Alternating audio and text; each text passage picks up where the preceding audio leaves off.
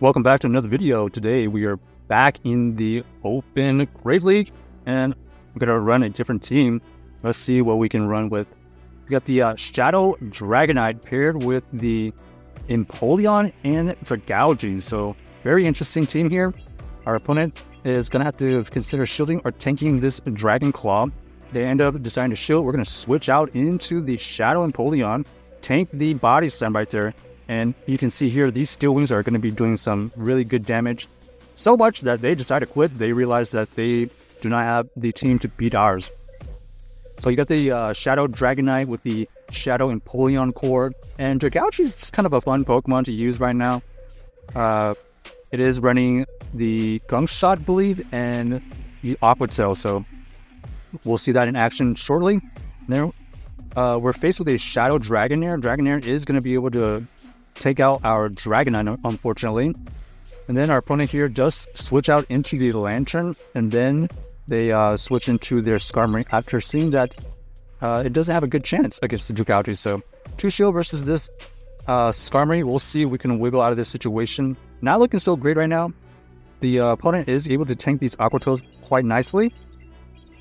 The goal right now is to use enough time with this last shield, and potentially we can switch out eventually. Potential switch out after this right here, and then we try to snipe that energy. We do snipe that energy, which is decent, but now we're in a bit of a situation now, as this Lantern is going to be able to take out our Empoleon really easily, and they were able to farm down. So a little bit of a hard to counter team right there, but it is what it is. We're actually going to switch out one of the Pokemon here into the Wish Cache, as the Shadow Empoleon is a little bit too weak to the Lanterns, and we're seeing a lot of Lanterns right now, so that was the reason behind that adjustment. We go for the Shadow Dragonair versus the Shadow Nidoqueen here. We do win this CAP tie, so this is going to get our opponent to think about potentially shielding or lose their Nidoqueen, and they decide to let it go. They also have a Shadow Feraligatr in the bag. This Shadow Feraligatr has to think about shielding this right here, ends up gaining 1 shield from our opponent and taking out this Shadow Feraligatr into the yellow with just the Dragonite. Here we're going to go into a Dragalge. This Dragalge is going to be able to tank this Hydro Cannon here. And then we're looking for a farm down. Looks like we do get that extra fast move to go through. So we're going to shield here and see what they have in the back. So they do have the Wish Cache in the back as well. Unfortunately for them, we are going to have the health advantage, as we are forcing them to use energy on our Dragalge. And then now we have the heads up play. This is going to be in our favor, as we have the huge health advantage, as you can see here, already in the yellow. They do get the debuff, which is going to help them. But is it enough to overcome the attacks from us? We do get the debuff as well, so that's obviously going to even things out a little bit. We're going to shield right here. They did a great job baiting with the Mud Bomb, but I don't think it matters, because we're going to be able to get to this Scold, and then now it's just a race to who can get to their next move. The next Scold from our opponent does not KO, because we did debuff them, so this is going to be GG's. We're going to be able to get to this Mud Bomb here, take out the opposing Wish Cache. We had a matching Wish Cache matchup, but most of the work was done from the Shadow Dragonite. Shadow Dragonite absolutely wrecking their first 2 Pokemon. In fact, they're kind of triple weak to it. Okay, we got the Shadow Dragonite versus this Shadow Sandslash. We're going to try to play this out in the 1 shield. That's like best case scenario.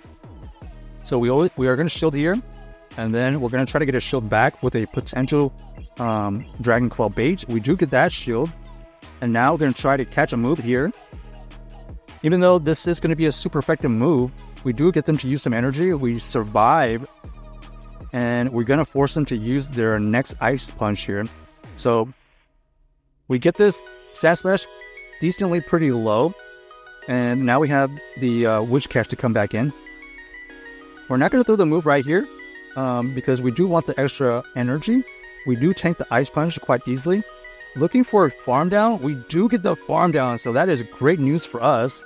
And now we're going to go for this Wish Cache versus Poliwrath play. It is a Shadow Poliwrath. We're going to try to get this last shield right here. This Dragon Claw does get the shield from our opponent. They decide to switch out into their Gligar. This Gligar is going to have to tank a Scold. Doesn't quite KO. That's a little bit unfortunate because now we have to shield here. If that was a Shadow Whiscash, maybe we would have been able to take it out. And now we have no way of farming this down, so we have to use a Mud Bomb here. Trying to get the Mud Bomb, and then let's see if we can get to a move. Oh, one fast move away from potentially winning this game. So GG's to our opponent. They were able to use their Empoleon as their closer. All right, we got one last game here. We're going to decide to potentially switch out something. Let's see. Looks like we're going to switch out into another Steel type, potentially. We decided to pick the Registeel for a little bit more bulk. So running the Shadow Dragonite does require a little bit more bulk, and these are the next two bulkiest to pair with the Dragonite. Alright, we're going to face the Skarmory. This Skarmory will trying to catch a move. Our opponent here does get a little bit stun locked, I think. They throw a move. Brave Bird goes through into the Reggie. Doesn't do that much damage, considering all things. And then they switch out into their Greedent. This Greedent here is going to be able to get to a move here, but they had to use a shield. One Crunch goes through. We avoid the debuff. Next move comes through. This is probably another Crunch. Okay, another Crunch comes through. Avoid the debuff again. And now we are threatening potentially two shields, or they're going to take some huge damage. Our opponent does take that move, and then we're going to switch out immediately into our Dragonite to snipe that energy. Now we have some energy advantage back towards this Skarmory. We know the Skarmory already used the move, so okay, they actually switch out. What did they switch out into? Okay, they switched out into the Guzzlord, so they elected to save that Skarmory and then use their Guzzlord as their closer because they have no shields right now.